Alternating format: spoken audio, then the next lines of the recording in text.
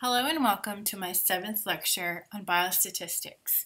I'm going to go over a number needed to treat, or NNT, versus a number needed to harm, or NNH. For the number needed to treat, remember that clinical trials are the only type of study where you're actually intervening or manipulating the exposure or treating the patients or a group of the patients in your study. Remember also that absolute risk reduction was really what we used for calculating data from clinical trials. We weren't really using it for any other kind of study. So what if we could quantify on average how many patients we would need to treat to save an average of one person who would otherwise be harmed for not being treated?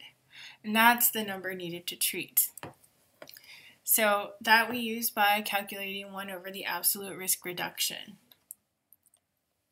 And an example of this is I took it from the previous lecture. In a randomized clinical trial, patients in the group treated with drug X have a 5% risk of developing a disease versus 15% of the control group. So remember that we calculated the absolute risk reduction as 0.10. So you're dividing 1 by absolute risk reduction, and you're getting 10. So 10 people would need to be treated to save an average of 1 person who would otherwise be harmed by not being treated.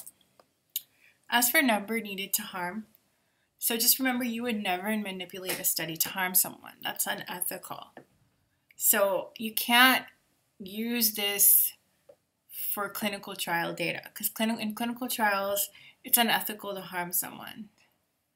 So just remember, though, in observational studies, we do observe exposure versus non-exposure. And in cohort diseases, a certain amount of people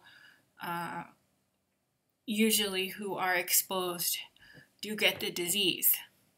So it's possible that so many could be exposed to a risk factor that we could quantify how many would need to be exposed to that to cause damage to an average of 1 person who wouldn't otherwise be harmed. And we get this by dividing 1 over the attributable risk. Remember, we use the attributable risk to attribute the disease outcome on to exposure in cohort studies.